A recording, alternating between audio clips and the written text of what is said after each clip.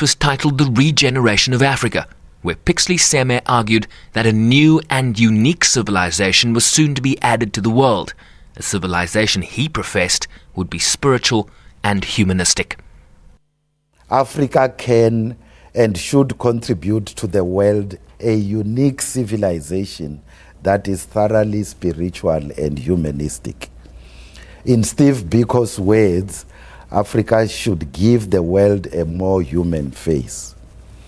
If the people of Africa have reason to show impatience, it should be because that potential and that capacity still have to find concrete expression in the continent's contemporary renaissance and in its contribution to humanity.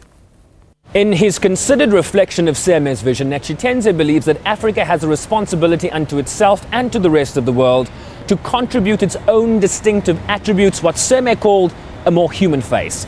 Netshitenzhe also reaffirmed the view that Africa must take ownership of African issues and find solutions to Africa's problems. He said Seme believed in humane objectives and humane conduct.